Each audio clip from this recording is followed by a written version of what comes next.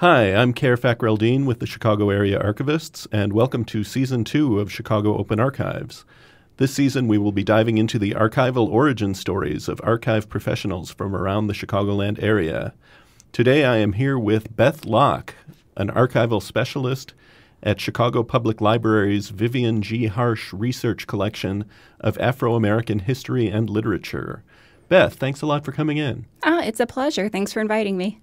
So, before we get into your background, when you're trying to explain to people, say at a family gathering, what archives are, what an archivist does, what do you say? It depends how long the conversation is supposed to be. I have a very large Irish Catholic family, so sometimes I take a cop-out and just say I'm a historian. But when I'm talking to my immediate family, I try to explain that I work at a public library, and an archive is like a library where you can't check materials out because they're one-of-a-kind materials. They're special items that have to have security, and they need a bit more protection. So what sort of things are the highlights? Ooh, that's very hard to say because we have a very wide range of materials. So the Harsh Research Collection documents the African-American experience in Chicago and also the greater Midwest. And we have a number of materials that span everything, from the Great Migration to the Black Arts Movement, civil rights, covers education, politics, literature. It's a very wide collection. It's hard to choose a favorite, but we have the Abbott Senstak family papers, the Chester Commodore papers, the papers of COA, the Congress of Racial Equality, the Chicago chapter records. It's really a wide variety of materials. Did you have a background in African-American history before you became an archivist? I did not. That was something I had to learn. I had a strong background in archival theory and management, especially processing, but I had to learn a lot about African-American history on the job and before I took the job as well. How did you learn that on the job? A lot of reading. Mm-hmm. I was very lucky because before I started as a full-time archivist, I worked for 3 years processing collections through the Mapping the Stacks project and the Black Metropolis Research Consortium. So I was a graduate student intern working with undergraduate students to process collections at Harsh.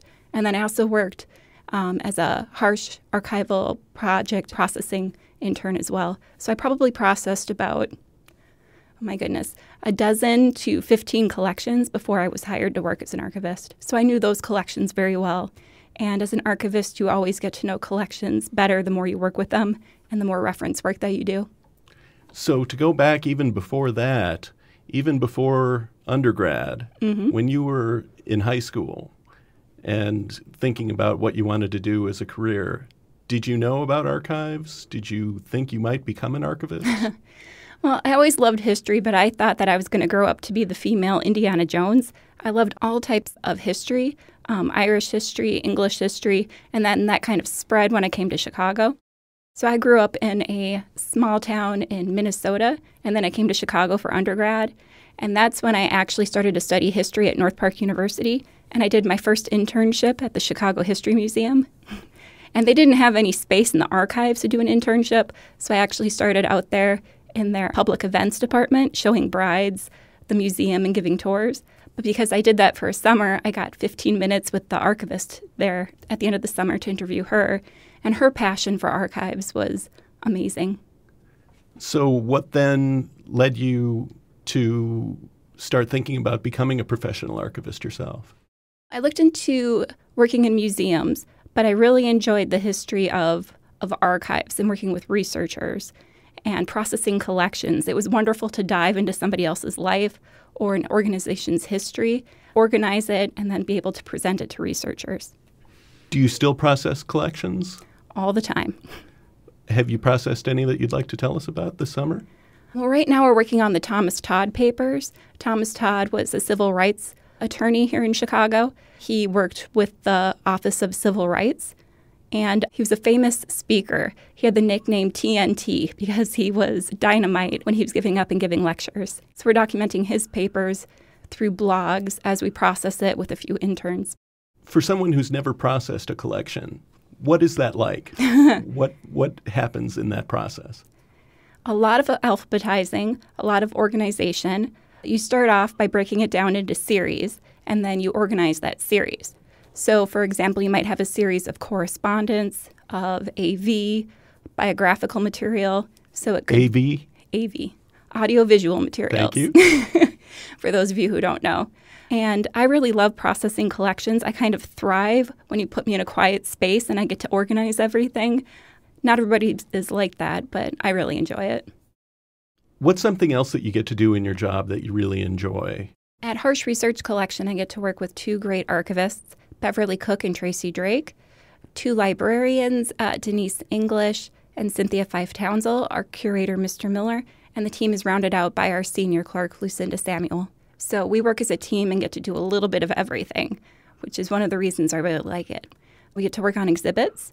So in February, we had an exhibit, All Power to the People, celebrating the legacy of the Illinois chapter of the Black Panther Party open. That'll be open through December.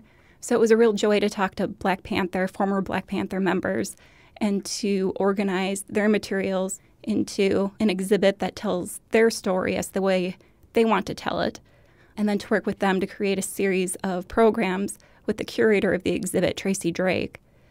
We also get to work with researchers. All the archivists take turns sitting on the reference desk. We also do outreach, creating events, and we work to bring in new collections and process those as well. Did you attend library school after undergrad? Yep, I did a joint program. I studied at Loyola University and did a master's in public history. And then I also studied and received my master's of library information science at Dominican. What was your focus in your public history courses? Archival science. What was the first collection you worked on? That was at the Women in Leadership Archive at Loyola University. I was lucky enough to work with Beth Myers when she was director. And I believe it was one of the Sisters of the Blessed Virgin Mary, one of the BVMs, who taught at Mundelein. I believe that was one of my first collections. What do you remember about it? Oh, those nuns were amazing. They worked in civil rights themselves, and they were an educational order. And the collection was not easy to organize. I remember that. The collection was kind of all over the place. It came in a big box, and we had to organize it. And it was really hard determining series. So we went ahead and kind of did everything in alphabetical order. But I remember it was not an easy collection to process for the first time. So when a researcher goes to use that collection, what might be something that they might find in a collection like that? Well, that one was interesting because all of the nuns had to have a psychological evaluation before they joined the order. And I remember we ended up taking those out because of privacy issues. But some of those psychological evaluations were very interesting to read, which I think people will be able to do so in about 20 years. But it was just very telling because they had journals that documented life as a BVM about 40 years ago. So between the journals and the photographs, I think it'll be really informative for researchers. Do privacy issues often come up with collections? All the time. I mentioned the Thomas Todd papers earlier. We had to take out and return to him any confidential files that he had from working with individuals on their legal briefs and any of their legal papers. Educational papers we have to take out. It's amazing how many letters people get that they accidentally pass on to us in terms of tax records, social security numbers, things like that. So if someone is planning to donate a collection to an archive and is worried that their personal information is going to be exposed, is that a legitimate concern? No, we'll always work with the donor. We'd never want to put anything in a collection that would embarrass them or make them worry about the safety of their personal records. Back to thinking about it from sort of an archival education point of view, if someone were a high school student or a college student and thinks they might want to become an archivist, what advice would you have for them as far as what they should focus on, what they should be spending their time on? An internship or many internships is key. You really don't know if you're going to be a good fit as an archivist until you dive in and start doing some of the work. There's a job out there for anybody in the archival field, but you won't know what tasks you want to do until you actually start to do them. So internships will give you that experience, so you know if you want to be a quiet processing intern at an archive or if you're more gregarious and you want to work in events. You and I met at the Midwest Archives Conference earlier this spring. What are archives conferences like? They can be a little intimidating at first, usually because they can be quite big events. The Midwest Archives Conference in Detroit, there were a mix of people from all different types of archives. But what's lovely about that is you can go to a number of panels on a number of different issues. So you can go to a panel that is about diversity in the archives, or you can go to a panel which is about archival events and bringing in more researchers, or you can go to something that's a bit more technical, something on, archive space, and you can learn about it, and you can talk to other people about projects that you're doing, and you can learn and possibly get ideas from others. And what is archive space? An archival management tool, some would say a solution for managing your archival databases and your finding aids, and it can be a great way to present your archives to the public. What is a finding aid? A finding aid is a list of materials in an archival collection. It also provides context about the archival collection. So if you went to the website of the Harsh Research Collection, would you be able to find finding aids Yes. to see what might be in the collection before you decide to visit the site? Yes, and we highly recommend that researchers do that. It doesn't happen all the time, but the Harsh Research Collection is actually one of 4 repositories at the Chicago Public Library. We also have Northside Neighborhood History Collection at Sulzer Regional Library, the Special Collections at Harold Washington Library Center, and the Municipal Records Collection at Harold Washington Library Center.